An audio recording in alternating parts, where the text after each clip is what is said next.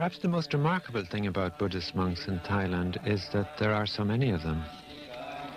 Nobody quite knows the true number, but a reasonable estimate is 250,000. There is no Christian country with anything approaching that high proportion of men devoting their lives to religion. If we make a simple comparison with home, there are 5 times as many Buddhist monks in Thailand as there are Christian priests and religious in Ireland. The second remarkable thing about Buddhist monasticism is how easy it is to join the Sangha or monastery. Pretty well all you have to do is to shave your head, get a few bits and pieces together like robes and begging bowl, and present yourself for ordination. That, and make up your mind to keep the rules set by the Lord Buddha for his monks, which of course may not be so easy. As a Buddhist monk, one is expected to keep 227 precepts. These include abstaining from intoxicating liquor at all times, from eating at unseasonable times, which means any time after midday, abstaining from all sexual intercourse, abstaining from the use of high or broad beds, couches or seats, from receiving presents of gold and silver, raw grain and meat, women and maidens, slaves, cattle and elephants, abstaining from all buying and selling, from idle talk, from reading and hearing fabulous shows and tales, and so on.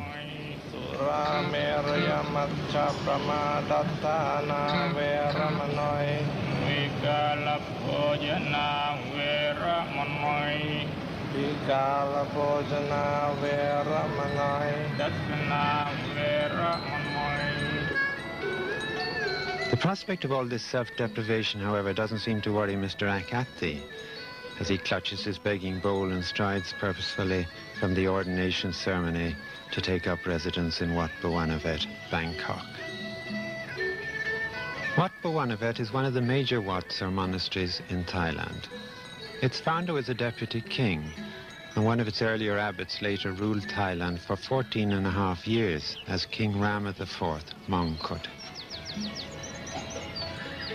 My Buddhist catechism says that the object of the Sangha or community of monks is to enable the most virtuous, intelligent and spiritually minded persons to withdraw from surroundings where their selfish desires are naturally strengthened in order to devote their lives to the acquisition of the highest wisdom and to fit themselves to guide others out of the present path leading towards misery into the harder path that leads to true happiness and final liberation, nirvana.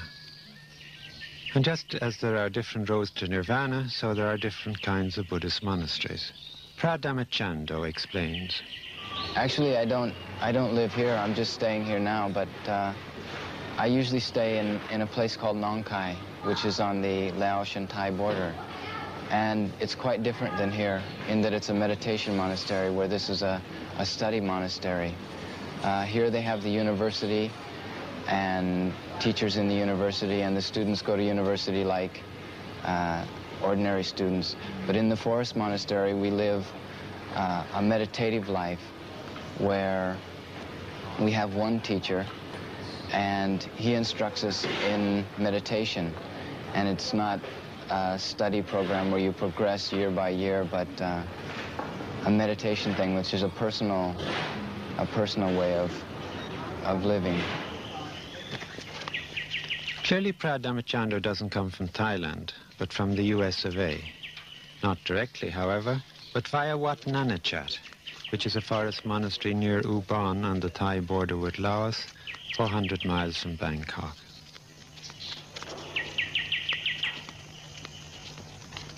A forest monastery is what it says.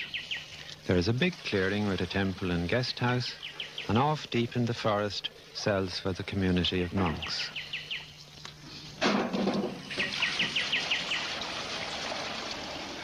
I found Wat Pah Nanachat a quiet place and beautiful, but at the same time, like all tropical forests, somewhat somber and even eerie. I could only marvel at what brought men from England, Australia and America to live together in such a remote part of Indochina. Sean is a novice at Wat Pah Nanachat, I met him in Bangkok, where he was looking after one of his fellow monks who was seriously ill. What is your name, actually? Sean? Sean. Sean what? Sean's enough, I think. Sean's enough, yeah. Are you of Irish origin? No. No. Just, my mother liked the name, I think. Ah, yes. Where do you come from? In England? Yes, my parents live close to Cambridge, in the east of England. How did you become interested in Buddhism? I think first reading was the thing that did it. I used to read a lot and pick books up and just struck a note with me. And firstly really books on Zen Buddhism. And this is something I think you find with a lot of Westerners who end up very seriously interested in Buddhism, reading a lot of books on Zen. It's quite popular and fad in the West even. There's a lot of difference between reading about Zen and becoming a monk. I mean, how did that come about? I finished school and I had more or less a place guaranteed at university, but I wanted to go traveling first, and I went to India, and it was there I really came into contact with the more practical sides, learning about meditation and what meditation was. Jeremy is also English, but came to the monastic life by a more casual route. Well, I finished my degree in England and didn't have any idea about what kind of career I wanted to follow. So I thought I might as well go traveling. So about 15 months ago, I arrived in Thailand, and I was a bit fed up with traveling along the tourist route with all the other young travelers, and I was told that the northeast was really quite wild and quite unvisited. So I was given the address of some doctors who work at a refugee camp in Ubon, and I just turned up on their doorstep and introduced myself. And I asked them about was there anything interesting in the area? And they said, well, there's this monastery of Western monks about 10 miles out of town. So I thought, oh, sounds worth a visit. So one Sunday afternoon I dropped by, and I've been here ever since. The abbot of Wat Nanachat used to be a soldier, known to his friends as Joe. Nowadays, one calls him Tan Pabhakaro. I first became interested when I was in Vietnam, a soldier in Vietnam, and I had a chance to come to Thailand and visit here, just in Bangkok initially. And my life at that time was, I was looking for something spiritual, something more meaningful in my life for many reasons. And one, of course, was being in combat and in a situation which was the cause for the arising of an inner search for something more meaningful, and seeing the foolish things that human beings get themselves involved in.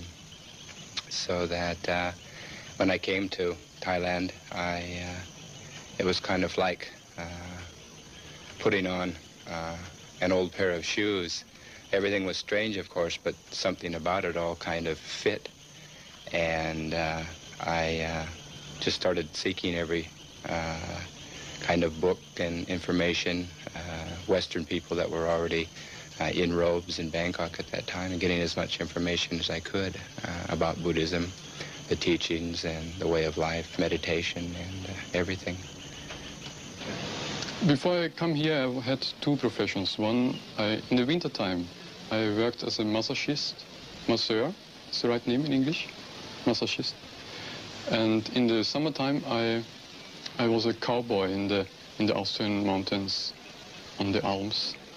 Not for cows, for calves. I hadn't the courage to explain to Koditek Berner from Austria what masochist meant in English. It might seem a little near to the bone. But why anyway had he come? It was the suffering. It was unsatisfied with my life, which leads me to search for a way out of the suffering. And then I heard about Buddhism, and it's fascinated me. And since this time, I try to practice it. It was to seek an answer to the problem of human suffering that Prince Siddhartha Gautama left his wife and child, his father's kingdom and his family inheritance to seek understanding and enlightenment 5 centuries before Christ. The key to understanding came to him 6 years later, meditating under a Bodhi tree. At that moment, he became a Buddha, or enlightened one.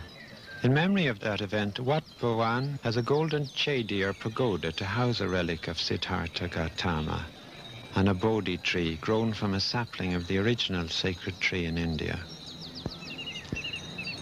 The Buddha's first sermon contains the kernel of his teaching in 4 great truths. 1. Suffering is universal. 2. The cause of suffering is craving or selfish desire. 3. The cure for suffering is the elimination of craving. 4. The way to eliminate craving is to practice such virtues as lead to a life of good works and inner peace of mind. Pabhakaro from London, England, told me what the life of virtue meant for him. We get up at 3 in the morning, and then we have a chanting or group meditation at 4 o'clock, which usually goes on until just before dawn. Just before dawn, we collectively tidy up the eating hall, and when it's tidied up, we go on our alms round for about an hour and a half, and then we come back and we collect all our food together, and it's distributed evenly down the line of monks and novices, and then we eat it. And that will finish about 9 o'clock or 10 o'clock, which time then we return to our little huts. And usually from then until 3 in the afternoon, we are free to either do our own little projects or to sit or to rest or whatever. And at 3 we do our chores for about an hour or maybe longer, depending on how much there is to do. And then we meet in the evening, usually about 7 o'clock. Then we have a group sitting or a group walking, perhaps some chanting, perhaps an evening drink. And we dismiss about 9 or perhaps 9:30. And we go back, and some people practice further, some people rest. It all depends on the person.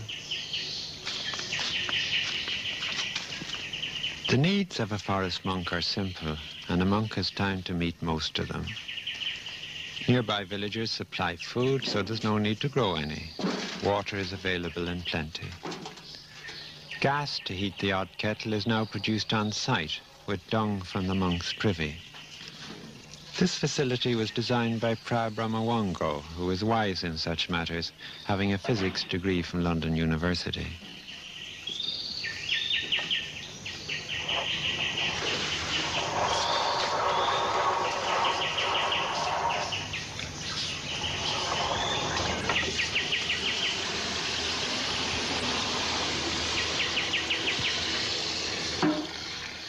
Chores such as drawing water or sweeping the temple are carried out in silence and are seen not just as chores but as contributing to one's spiritual development. At Ubon, the meditation teacher emphasizes that one must learn to use all aspects of daily life as one's meditation, not just the time set aside for formal practice.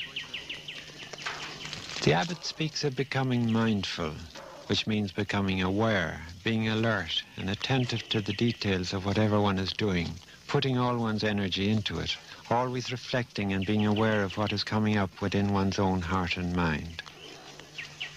This constant attention to what is going on within one's mind and heart in the midst of the daily chores is considered to be an important part of meditation. I asked the abbot whether he saw some parallels between Christian and Buddhist asceticism. I think the 3 basic tenets of Christian monasticism of poverty, chastity, and obedience definitely apply to Buddhist monastic tradition as well. As far as obedience, it's very important, learning to yield, be yielding, and surrender to the way of life, to the discipline. We have a very strict code of discipline that we have to keep. And, of course, humbling oneself to one's teacher and all senior monks as far as that goes. But there's kind of a mutual respect and understanding, a kind of obedience that we have in relating with each other, that we all have something to teach each other, and not just the teacher teaching us, but of course we have something to teach him as well. To the casual visitor, Buddhist monks seem relatively peripatetic. The Buddha himself was, of course, an itinerant preacher, so there is a tradition behind some of this wandering. You'd have to ask permission, really, from the abbot or from the head abbot Ajahn if you really wanted to go away for some time. If there was a good reason, then he'd let you go. If there wasn't a good reason, then he wouldn't let you go. You have, therefore, fairly strict obedience to the abbot? Right, but it's like purely voluntary. If you don't want to accept the authority of the Ajahn, then you can go as you like.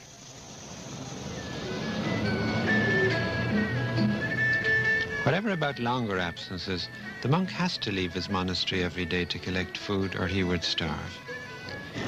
He is not allowed to grow food or to buy it. It must be given to him.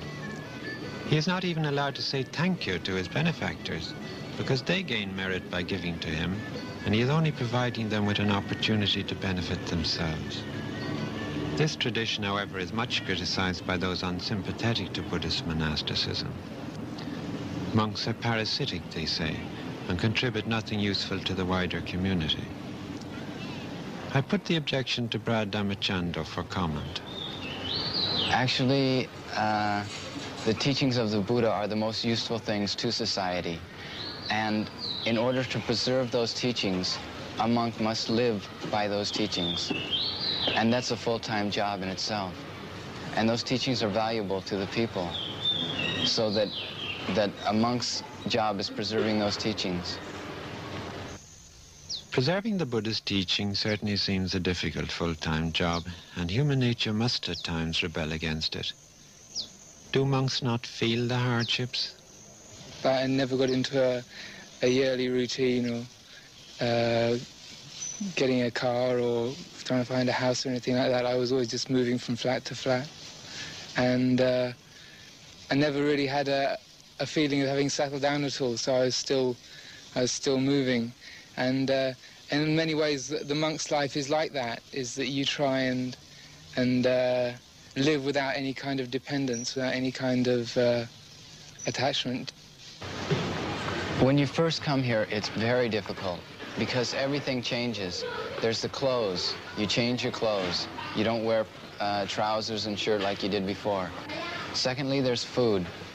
You change the type of food you eat, and you change the times you eat. Here, in the forest monastery, we eat once a day, and that's different than the 3 times a day in between meal snacks.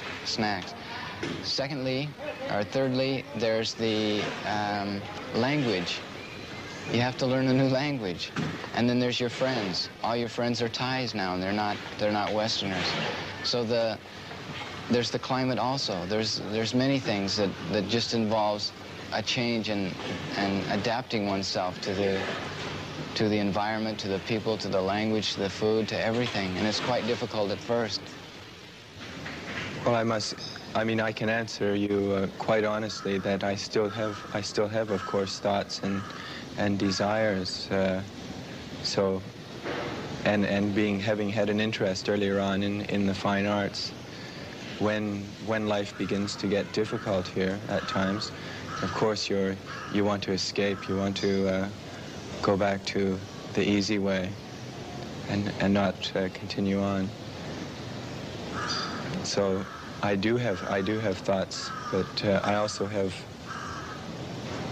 confidence in myself and what I'm trying to accomplish here. And I feel that it's worth the effort to keep myself here and continue.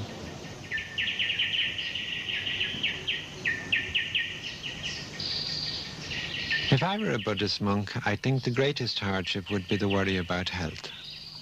When a monk leaves his cell of a morning to go on alms round, he's no idea what he will come back with or from whom the food will come. A native of Thailand has had a whole lifetime to build up immunity to local tropical diseases. The Westerner, trying to live like an Easterner, however, is easy prey. I might never have been to a forest monastery if I hadn't met Western forest monks down in Bangkok to receive treatment for serious illness. At Wat Pah Nanachat, all the monks have had typhoid in some form or other. Hepatitis, malaria, and liver fluke are other frequent dangers, not to speak of the various forms of dysentery.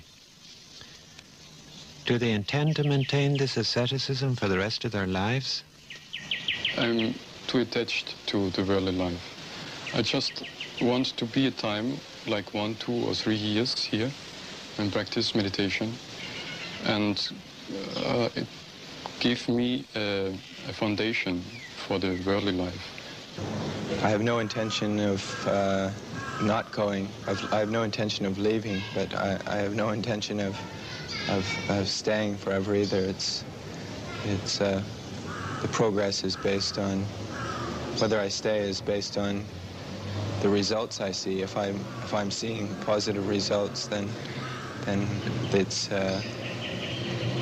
much more likely I'll continue. About an hour's walk from Wat Pah Nanachat, there's another much larger forest monastery where the main community are Indo-Chinese, although there are a few foreigners as well. The most unusual of these is a French Trappist monk from Normandy who has spent 18 years in Japan and the last 18 months living as a Buddhist monk in Ubon. How on earth does he reconcile his vocation as a Catholic Trappist monk with living in a Buddhist monastery? C'est la question classique que l'on pose et que posent quelquefois les bouddhistes. It's the classic question asked, the question Buddhists sometimes ask. In Japan, they don't ask it at all. Sometimes here in Thailand, they ask it, as do Christians also. I'll give you Zen's answer to it. If you think in concepts, if you think with your intellect, apparently there are contradictions in a priest living in a Buddhist monastery. But if you have a real experience, there are no contradictions. I can give you the version of a Zen master, Iyasotani. It's the man who has mu. Mu is a Chinese word which is translated as nothing, but which really can't be translated as nothing. It's neither no, nor having, nor not having. Rather, it is seen, experienced. Whoever sees this word sees God. Chulalongkorn University, Bangkok. A group of monks have come to spend 3 days camping in the grounds, preaching the doctrine of the Lord Buddha to the students and being available for counsel and spiritual direction. The occasion was not a success. Only a handful of students attended, and they looked rather mature. Maybe the fact was significant, or maybe it just meant that university students are a bit like each other all over the world.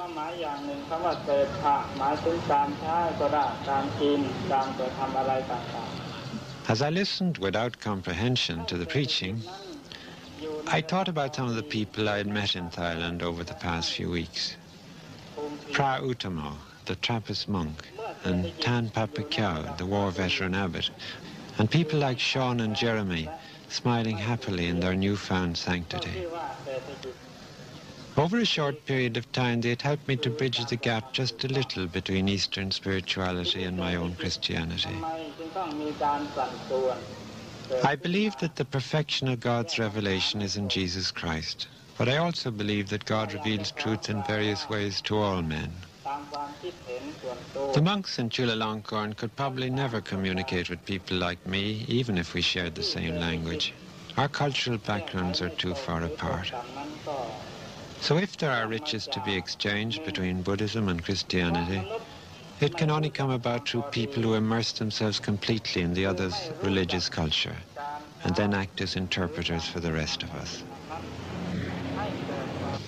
In that context, the fact of Westerners from a Christian tradition living in Buddhist monasteries made a lot more sense. My parents don't go to church. One couldn't call them religious in a strict sense of the word, but yet very moral people, and they're very virtuous people, and I think if it wasn't for them, I wouldn't have the desire to to do what I'm doing at the present. Would you see yourself as a Christian Buddhist, or would you see yourself purely as a Buddhist? For me, Christianity is probably as alien as Buddhism is for most people in the West. I've only really come to any appreciation of Christianity since becoming strongly interested in Buddhism. The words of Christ, obviously there can be no refutation, I think. I think most people who reject Christianity are rejecting much more the trappings and the misunderstandings of Christ rather than the words of Christ.